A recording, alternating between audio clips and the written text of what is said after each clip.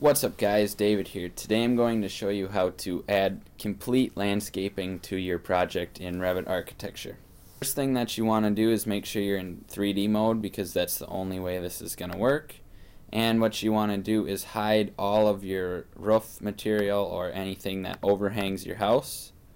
So I'm just going to do that first. And then what you're going to want to do is come here to the top view. You always have to make sure you're in your top view. And then you're going to scroll along in this tab bar here and you're going to see massing in site. You want to click that. And then you're going to see Toposurface right here. So you're going to want to click that as well.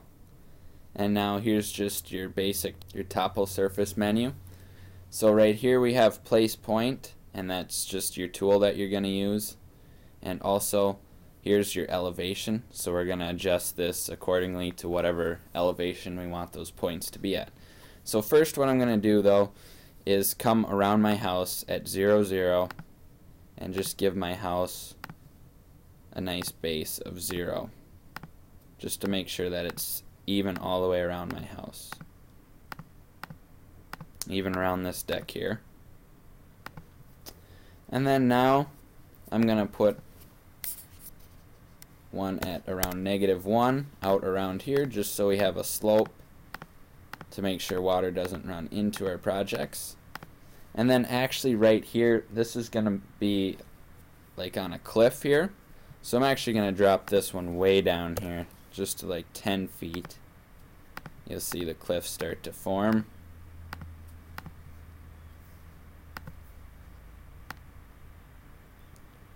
Something like that. And then now once you have done that, you're free to just put points wherever you'd like. So we're gonna have to come back here and click place point, and now I'm just gonna make this go down even farther here.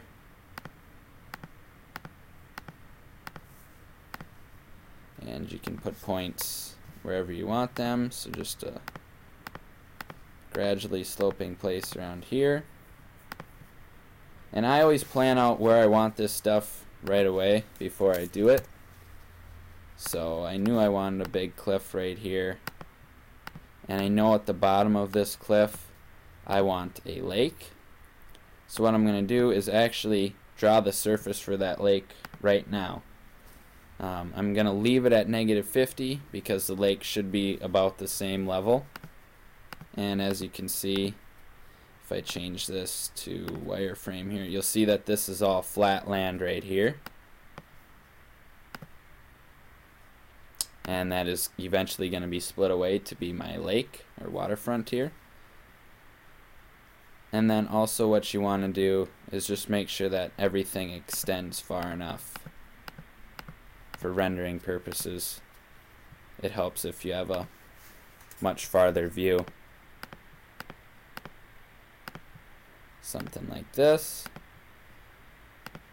And then I'll use a section box to cut in back into my house. Another thing you want to make sure is if you know you're going to have a driveway right here. Here's my garage, so I know I'm going to have a driveway this way. You just want to make sure that you have your driveway at the level that you would want your driveway to be at. So maybe if I don't want my driveway to slope as much, I'll just put it at 1 foot all the way down here. And you'll start to see a path where I can put my driveway on.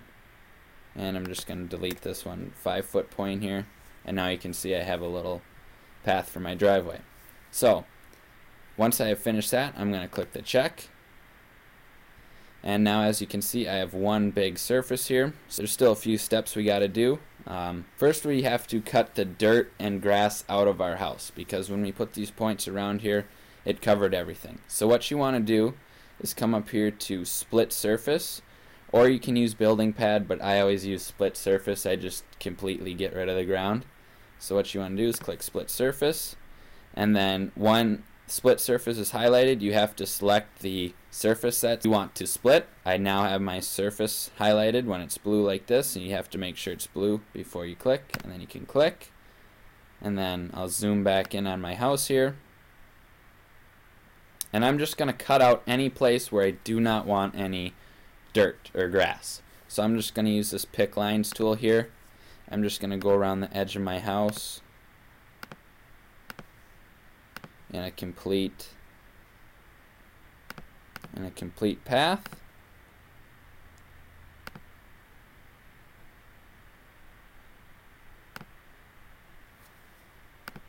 And I'll just connect these few things right here.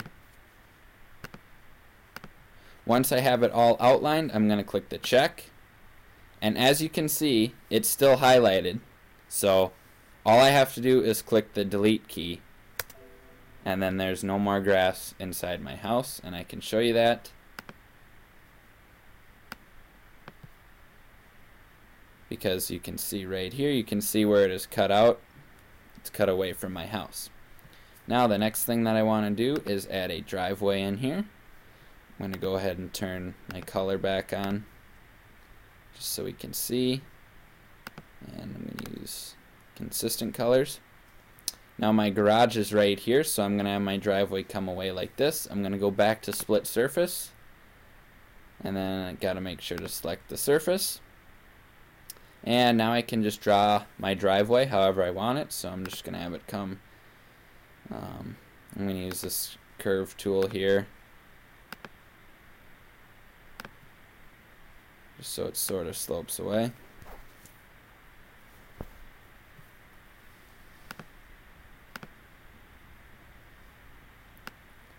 And I'm just going to draw out exactly where I want my driveway. I don't need to make it go that far away. And then I'm just going to come back, try and mimic the same path, or at least get close to it.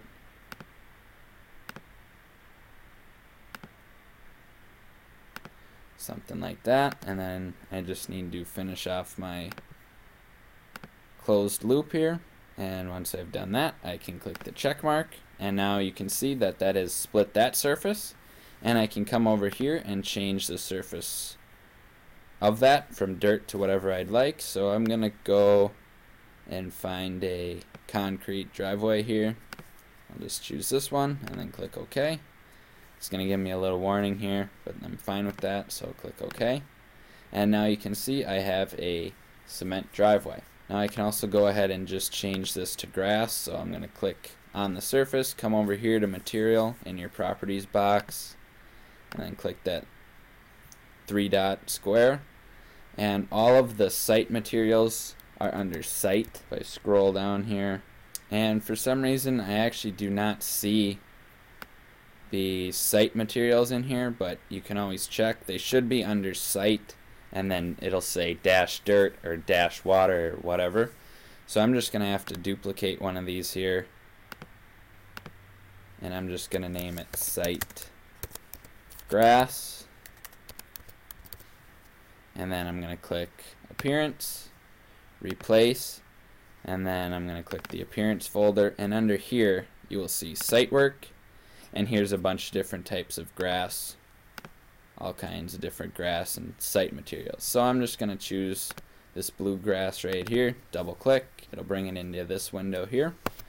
And then I'm going to click back on graphics, I'm going to use the render appearance, and then I'm just going to click OK and OK. And now you can see I have grass. Now the next thing I want to do is make this down here water, like I said I was going to do. So once again, I can split the surface. And now I'm going to create a shoreline. So I can just make a basic shoreline here, but I usually like to use a curve tool or something just to give the shoreline some character. And I'm just going to leave some space for some sand. So I'm just going to use this round tool here, just give it a little bit of character, not so it's perfect lake.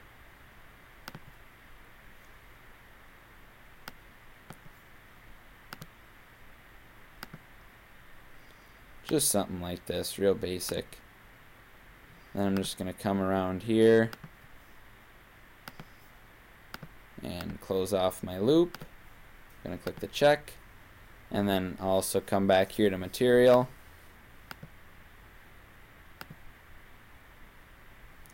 And then I'm going to duplicate this as well and name this one water.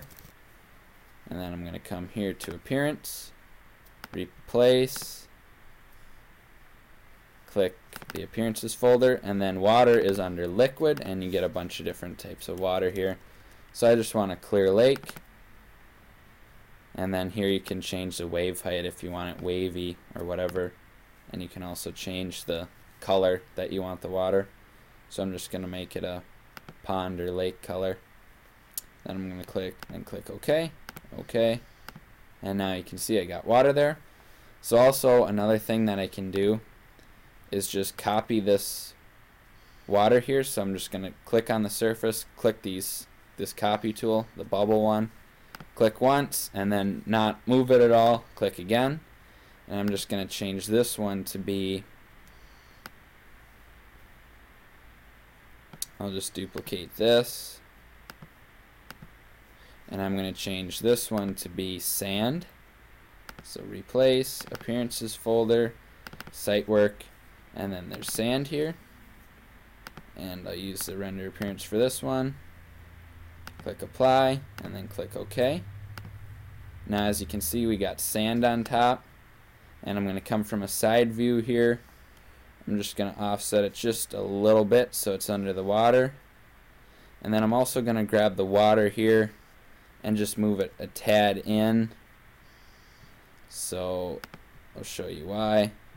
Then when you render it, it's overlapping, as you can see right here, and it will look like waves are rolling up on the shore, and it just gives it a more real look. Now the next thing I want to do is come here to the water, and actually for renderings I like to increase the back level here of this water, and I'll show you what I mean here. So I'm going to click on the water and then click Edit Surface. And I'm just going to select these few back points here. I'm just going to change these and make these 30 feet here. Now as you can see, the water is actually rising there, and you'll be able to tell that in the renderings.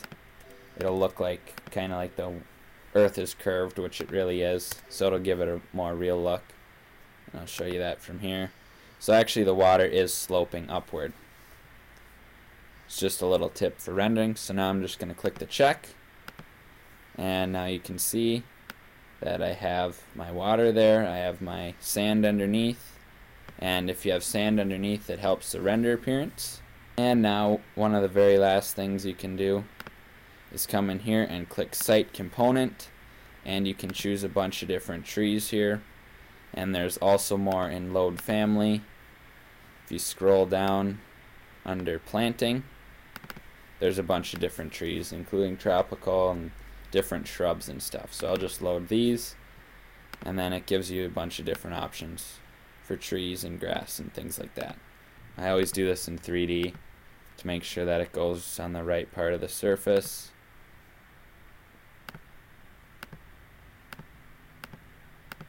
And if I wanted to move this, I can just come like this, use the arrow keys or grab it. You can also use the space bar to flip these around so they're not all faced the same way.